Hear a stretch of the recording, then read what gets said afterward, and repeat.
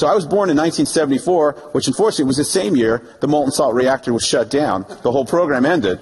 So I can kind of mark the beginning of my life as the beginning of the end for the molten salt reactor. We're far behind schedule, and we want to power the world with thorium, and we want to eliminate so many of the political and social problems that have come about because of our dependence on other energy sources. Really big star exploded as supernova, and this seeded the universe with everything heavier than iron. Now, two of the things that were created, thorium and uranium, kept some of that energy from the supernova explosion stored in their very nuclear structure. And some of this thorium and uranium was incorporated into our planet. Only thorium MSR is going to allow us to produce nuclear power without plutonium. There are no other options to making nuclear power and not making plutonium other than this approach. So this is the classic design for the molten salt reactor that came out of the Oak Ridge effort in the 1970s. It's what we call a single fluid reactor. It is a complex chemical undertaking in order to turn one of these reactors into a thorium breeder reactor. There had been Oak Ridge studies done on what's called the two-fluid reactor. And the two-fluid reactor is fundamentally different in that it separates the fuel, the uranium-233 fuel in FLiBe salt, from a blanket FLiBe salt carrying thorium tetrafluoride. The challenge of this two-fluid reactor design, though, is the internal geometry of the reactor. The advantage, though, of keeping them separate is the simplification that can be realized in the reprocessing step. With the two-fluid reactor, it is a rather straightforward thing to move the fuel that has been bred in the blanket out of the blanket and get it back into the core, which is where you want it. You want it in the core salt. Thorium does not have a volatile hexafluoride. You can fluorinate it and fluorinate it and fluorinate all you want, and it will not change chemical state. It will stay thorium tetrafluoride. Uranium, on the other hand, does have a volatile hexafluoride. And this is why many of us feel that the uranium-thorium fuel cycle is a perfect fit with a molten salt reactor. This same trick doesn't work, by the way, in uranium-plutonium fuels. They both have volatile hexafluorides, and so you can't undergo a separation using the simple technique of fluoride volatility. One of the things we want to do is to couple it to a gas turbine. It addresses tritium migration, but it also gives us the potential to radically reduce the form factor all the way down to supercritical CO2. In fact, one of the original ideas was to use a molten salt reactor to drive open cycle air gas turbines and power a jet. So this is the crazy idea that kicked off the molten salt reactor. So there is just a little bit of precedent. This two-fluid reactor design was also designed to be modular, to bring new nuclear power plants online quickly. They were into small modular reactors before small modular reactors were cool. Liquid fluoride reactors, with their low pressure operation, are particularly suitable to modular construction because one of the hardest things to get around is the large, heavy pressure vessel that's required when you use pressurized water reactors. Safety is one of the most important reasons to consider very seriously molten salt reactors, and this is because of the clever implementation that was demonstrated in the molten salt reactor experiment of the freeze plug and the drain tank. This is something that perhaps was not getting enough attention in the early 1970s. Now we know that if we want to have the public accept nuclear reactor technology, it has got to be very safe, and it has got to be something that is easily explained to people. Now, I've explained the safety basis of the molten salt reactor to people many times, and I haven't had anyone who's unable to get it. Frozen plug? That's it. That's it? A flattened pipe with electrical heat, resistance heat on that one.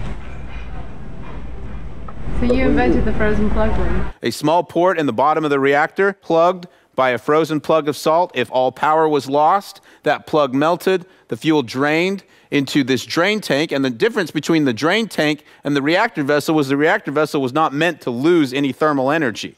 The only place you wanted to lose thermal energy was to give it up in the primary heat exchanger. The drain tank, on the other hand, is designed to maximize the rejection of thermal energy to the environment. Three paths. The path we take now, which is burning this very, very rare amount of uranium-235, or the path that has been investigated by a lot of advanced nuclear programs, the idea of burning in a fast reactor uranium-238, or this new old idea, which is using thorium in a thermal spectrum reactor. We could imagine fueling a molten salt reactor with low enriched uranium. If we do that, the uranium mining and enrichment necessary will be comparable to what we do today in light water reactors. That path was weaponized, and it continues to be a concern. Option two, we could imagine fast spectrum molten salt reactors. We would not need any more uranium mining or enrichment, but we're going to have a high inventory. fuel looks small to a fast neutron. And there are chemical separation issues with fast spectrum molten salt reactors that are going to be challenging. It's harder to get plutonium and uranium away from one another in fluoride than it is to get thorium and uranium away from one another. And finally, option 3, which is obviously the option I favor, which is the thorium-fueled thermal spectrum molten salt reactor. No uranium or mining or enrichment are going to be necessary once we're in steady state, and this option will have the lowest of all of the fissile inventories. And that fissile inventory won't be plutonium, it will be uranium-233. That third path was not weaponized because of the unavoidable contamination of uranium-232, which was realized by Glenn Seaborg in 1944. What we would propose is to use many of the materials that are otherwise going to go to waste to a fully thorium-powered future. In this scenario, we put both our plutonium, our HEU, our U-233, all to productive use along with our thorium stockpiles. So I would make the case that if you have to choose your fissile currency from one of these 3 options, the safest and best bet and most efficient is to use uranium-233 and to choose the thorium option. Our fundamental motivation is that we share the dream that was put forward by Dr. Alvin Weinberg long ago of a world set free by the use of thorium as an essentially unlimited energy source. And I know it was said earlier that thorium's not a miracle. To me, it is a miracle. It's a miracle that there's a material on Earth that has such remarkable energy density that even worthless dirt is transformed into an energy resource greater than the richest crude oil or anthracite coal or any other resource you can imagine. To me, that is truly a miracle. Every time mankind has been able to access a new source of energy, it has led to profound societal implications. The Industrial Revolution and the ability to use chemical fuels was what finally did end slavery. Human beings had had slaves for thousands and thousands of years. And when we learned how to make carbon our slave instead of other human beings, we started to learn how to be able to be civilized people. I really believe that if we don't have access to affordable and clean energy, we will revert. We will go back to the way humans have been for thousands and thousands of years, which is where the powerful and the rich oppress the masses who live terrible lives trying to provide things for just a few people. We live much better lives today because we have learned how to use carbon. Okay, what about thorium? Thorium has 1,000,000 times the energy density of a carbon-hydrogen bond. What could that mean for human civilization going out thousands, tens of thousands of years into the future? Because we're not going to run out of this stuff. Once we've learned how to use it at this kind of efficiency, we will never run out. It is simply too common.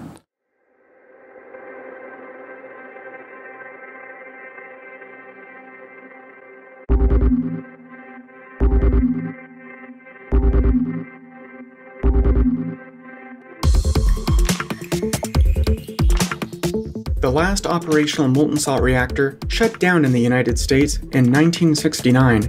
It ran in a remote location. Research documents were kept in a walk-in closet. For 3 decades, we didn't even know this was an option. Then in 2002, Ornell's molten salt documentation is scanned into PDF and made accessible to some NASA employees. 2004, Kirk Sorenson delivers CD-ROMs full of molten salt research to policymakers, national labs, and universities. Dr. Per Peterson at Berkeley receives a copy. 2006, Kirk moves the scanned research onto his website. 2008, molten salt reactor lectures begin at Googleplex and are hosted on Google's YouTube channel. 2009, the very first thorium conference is held. Wired magazine runs a feature story on thorium. 2010, American Scientist runs a feature on thorium. International thorium conferences begin. Server logs show Chinese students downloading molten salt reactor PDFs from Kirk's website. 2011, China announces their intention to build a thorium molten salt reactor. In the US, FLiBe Energy is founded. Transatomic Power is founded.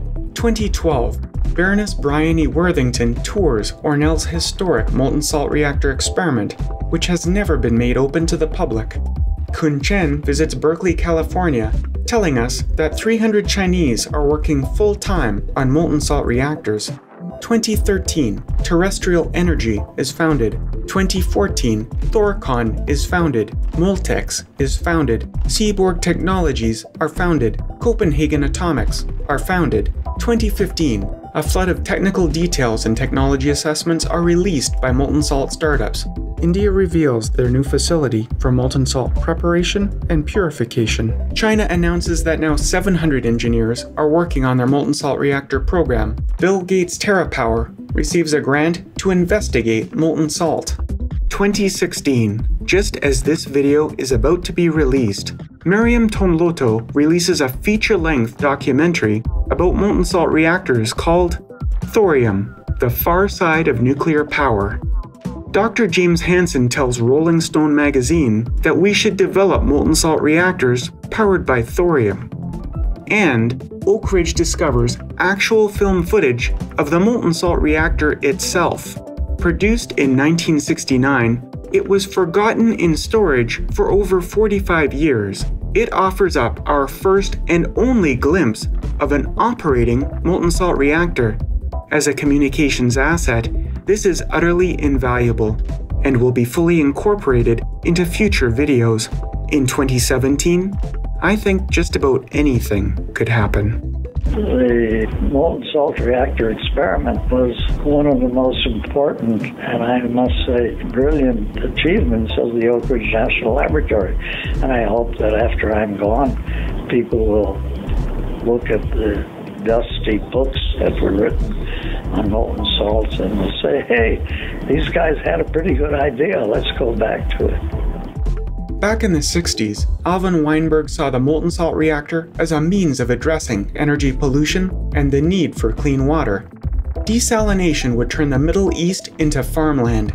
Power centers would co-locate energy-intensive manufacturing and small modular reactors. Surplus power would be sold to nearby communities. He knew energy was the ultimate raw material. The more energy you have, the easier it is to recycle and use virgin materials more efficiently.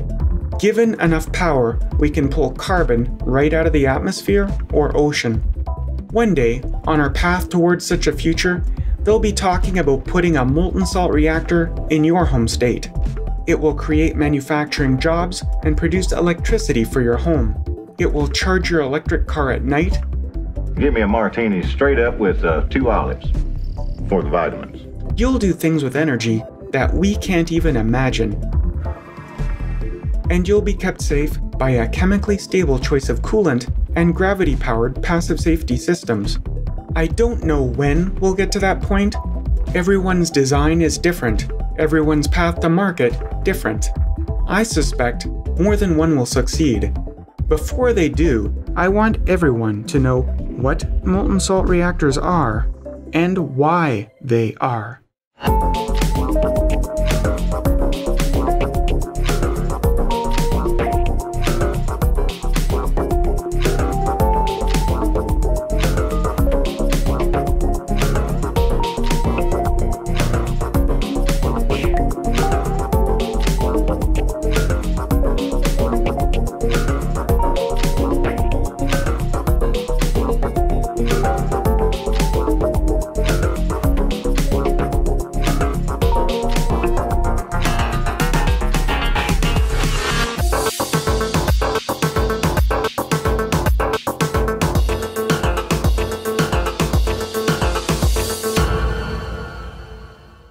Calls to action. Calls to action.